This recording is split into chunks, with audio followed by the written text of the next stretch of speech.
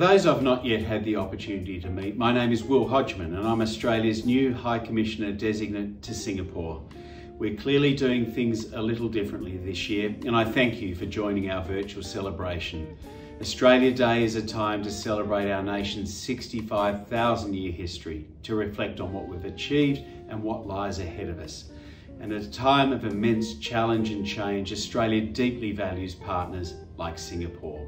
We've done some outstanding work together in responding to COVID-19, not just its health challenges, but in sustaining our economies.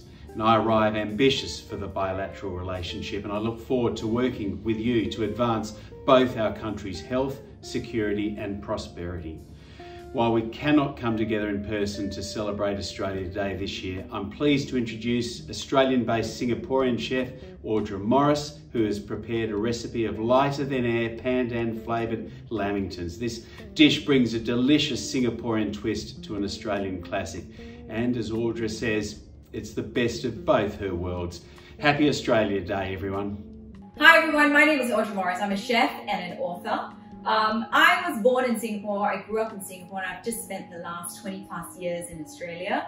To me, there's so much about both countries that I absolutely love, and that's what I do for a living. You know, I introduce a lot of Singaporean cuisine to my Australian clients, and when I come back to Singapore, it's a lot about introducing great, amazing Australian produce. You know, once you've tried fresh ingredients, you can't go to anything else.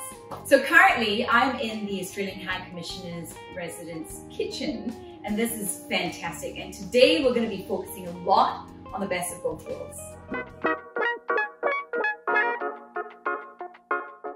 You know, this is such a great dish to make for Australia Day. You know, Australia Day is essentially the national day of Australia, and it's about celebrating the country, the nation, the people, the produce, the work ethic, the culture, everything about it. So combining a little bit of Singapore and a whole lot of Australia gives you these beautiful Pandan Lamingtons. I hope you enjoy it.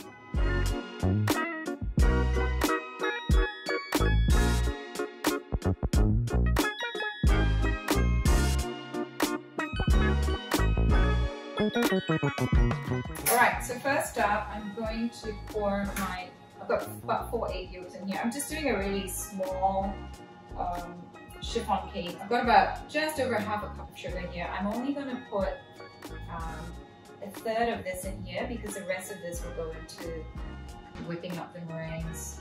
Oil goes in, about a third of a cup. Then the coconut milk goes in. So it's so simple, guys. All you need to do is pour everything together, except for your egg whites, because you're going to whisk that up to a meringue. So we've got the flour that's going to go in here. I'm going to keep the rest of the sugar with my egg whites.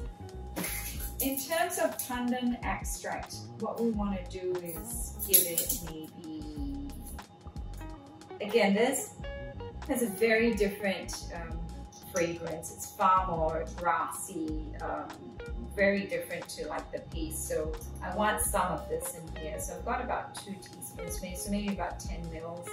When you're actually making this extract, as little water as possible in your pulverizer, in your blender or food processor, and you really want to pulverize it to near nothing, and then really squeeze out concentrated forms of this. Before I put this in, these pastes a little bit goes a long way, so you really want to be a bit careful with that. So I'm just gonna stir. So you can see it's kind of a murky color at the moment, and that's what natural pulverized leaves create. So just to give it a touch of green, I would say half a teaspoon. These go a long way, a little bit goes a long way, and you'll be able to see the color changes. White. Then the flour goes in. So in here I've got the flour as well as the baking powder. So chiffons need a good amount of baking powder. So flour goes in. Give it a good smooth whisk. So make sure all the lumps of flour is gone. Right? And geez, all I smell is pandan and coconut in here, and that's that takes me to another wall. It's lovely. All right, so we'll put this aside for the minute. With the meringue, I've got my 5 egg whites. I'm going to pour in here. Room temperature eggs, always better. And about a half a teaspoon of cream of tartar. So you can add lemon juice or with vinegar if you don't have cream of tartar. Just put it in there. It's just, it helps to stabilize the meringue so that it doesn't collapse. I'm going to put it down and start it. So what I normally do is I start adding my sugar once the egg whites have softened up a little bit. So I find if you put it in right at the start, it weighs the egg whites down. It is really difficult. It's so much more work for the egg whites to kind of whisk itself up. So once it kind of gets a little frothy, we add in the sugar bit by bit.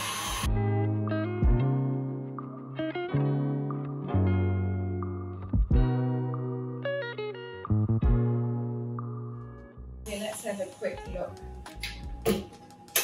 So what we want is for peaks like that, right? It's not super stiff, but it still holds its shape. So this is a wrist, guys, but hello. Yeah, that's what we want to do, right? I'm just going to add a little bit of meringue.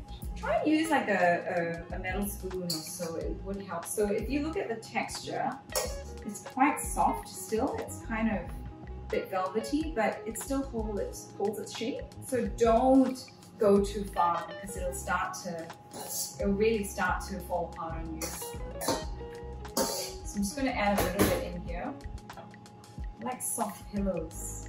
So the first little bit to loosen, just be brave and just whisk it through. You don't have to be too light-handed about it. We're just trying to loosen up that thick flour batter.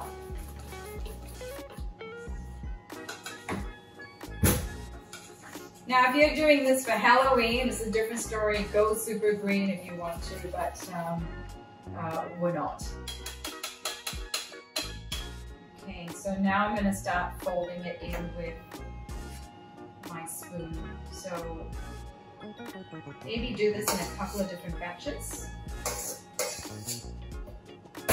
And when you're folding, try, you know what, I think the way I see it is you want to do this confidently, but don't kill it. Don't kill all the bubbles.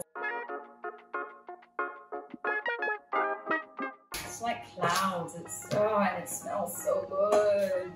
Then these fluted cake tins, chiffon cake tins, do not need to be oiled. That's how they kind of have their maintain their lightness. Because don't forget, once we bake this, it's going to have to cool upside down. So now I'm just going to pour it in.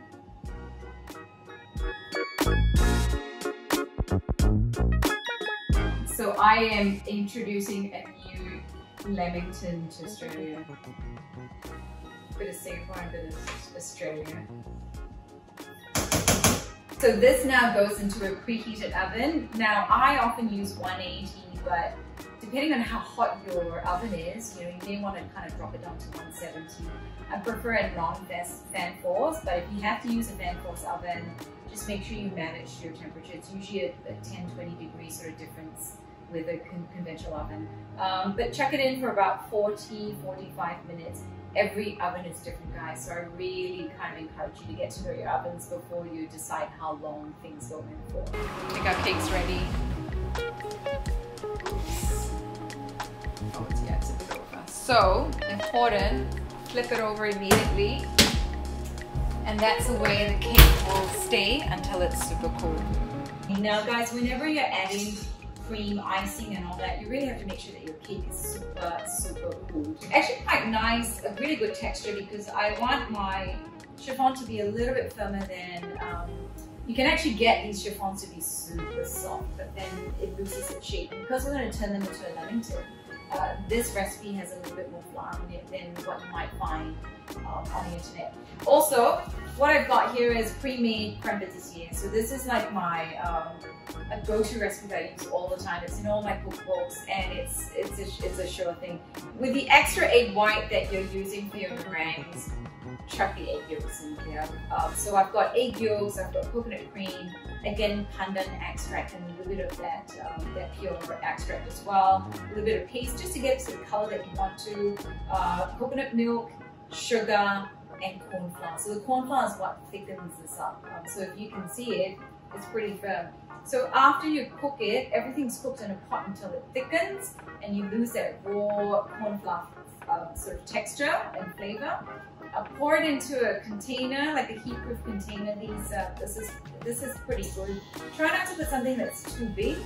Then get some cling film and put it on directly on top of the actual custard itself. So what I'm going to do now is I'm going to lighten this up with some thickened cream. Now, this is what I use in Australia. It is fantastic. It's already got a slight thickener in there, so it's actually very easy to cream up, to whisk up. So I'm only going to put about a third of this. So for that amount, about 100 mils of this. Let's get stirring.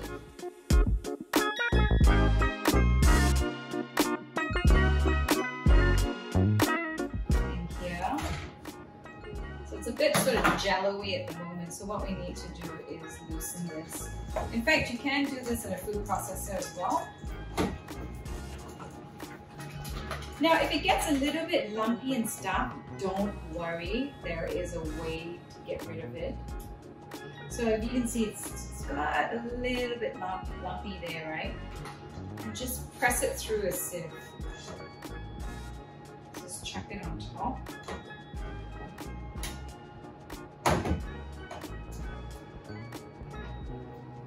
So when you're icing the cake, just make sure that you're using sort of right proportions of thickened cream as well. So you don't want to be too sloppy. Have a look now, it's a lot smoother, right? So much smoother.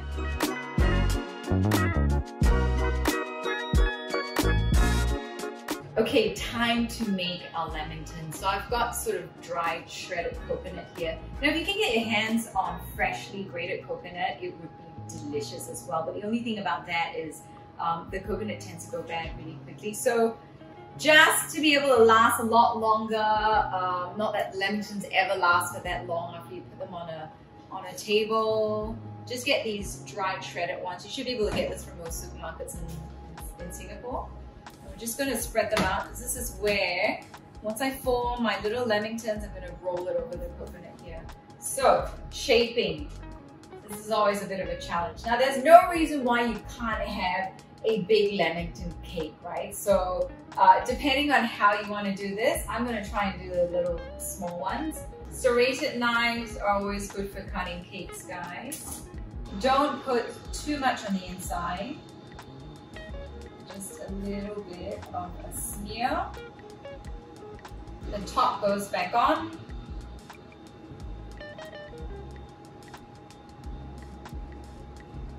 So if you want to get them rectangular, I know this is like a round cake tin, so there's always going to be leftovers that don't.